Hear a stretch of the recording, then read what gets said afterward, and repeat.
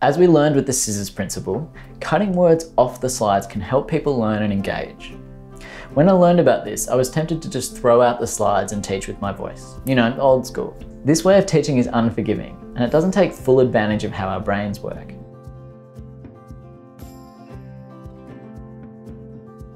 It's unforgiving because if a student misses anything, it's gone. If a student's in my class and their mind wanders off, they can't easily catch up again without some slides or prompts. If they don't hear something right, there's no way they can self-correct. It also doesn't take advantage of our two channels of processing information. Remember that we have a channel for hearing and one for seeing. And when these two channels complement each other, students learn better.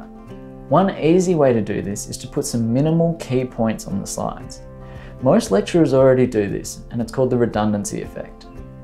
The redundancy effect is where we learn better from spoken information when it's also accompanied by written information. Instead of just explaining an assignment, explain it while also providing some key points in writing. Meta-analysis of 57 studies found that doing so has a small positive effect on learning. This was particularly important in the classroom, where learners aren't in control of the pacing.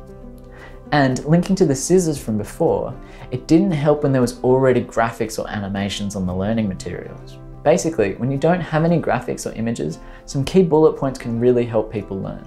This is part of the paper principle. Write down the important points so students can use both channels of learning and can catch up if they miss something. But words aren't the most useful thing you can put on a screen. Instead, pictures and graphics are usually even better. This is called the multimedia effect, where providing pictures with spoken words are even more effective than text. A meta-analysis of 17 studies found that this approach improved student learning across a whole semester. This was true for both lectures and for practicals in the lab.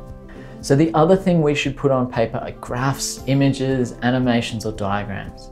Something that helps show the learner what you mean, in addition to you explaining it to them. This has the benefit of using both channels of information and using it in a way that they don't conflict. Images down the image pathway and voices down the voice pathway. I started taking this on board and presenting some simple graphs to make things clearer for my students. As you can see from this clip, I've tried to provide a clear graph with only 4 data points. To me, the graph makes a simple point, but you might not know where to start. The problem is there are 12 numbers on this graph, 4 labels and 2 titles. Unless a student's listening really closely, they might not know where to look first. I knew the important parts of the graph, but without indicating where everyone else should be focusing, it makes it hard for them to know what's really important. What I'm trying to say with the graph is that one type of self-talk, instructional self-talk for fine motor skills, is way better than the other 3 effects described here. All I'm focused on are these 4 effect size numbers, because I know the other things aren't as useful for making that conclusion. Now I've highlighted them for you, you'll probably find it easier to get it too, but this is the curse of knowledge at it again. When you know what a graph or a figure is trying to say, it's easy for it to look clear, like hearing the music from someone knocking on the table when you know the song. The curse of knowledge makes it easy for us as teachers, but difficult for learners when a graph might exceed their cognitive load. If the visual you're using is complex, then you might use arrows, circles, or highlighting to show what the most important parts of the figures are. This is called the signaling effect, and it's been shown to make it much easier for students to learn. In a recent meta-analysis of over 100 studies and 10,000 participants, signaling was shown to have big effects on lots of outcomes. As you can see from this graph, it helps students learn new content, but also transfer that content to other skills. This may be because they spend more time focusing their attention on areas of interest.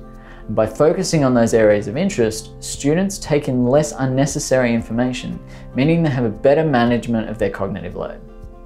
All this means that they learn the material in less time, and they're more motivated and happy about the experience. Not bad for a few arrows, if you get my point. Point, because arrows point at stuff. So the paper principle acknowledges that minds of our students are going to wander, and they learn better when seeing as well as hearing. As a result, it says we should put the following on paper.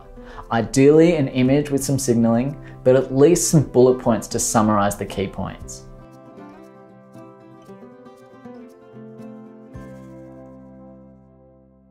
Hey John, you want to hear my joke about paper? Nah, never mind, it's terrible. Get it? Terrible.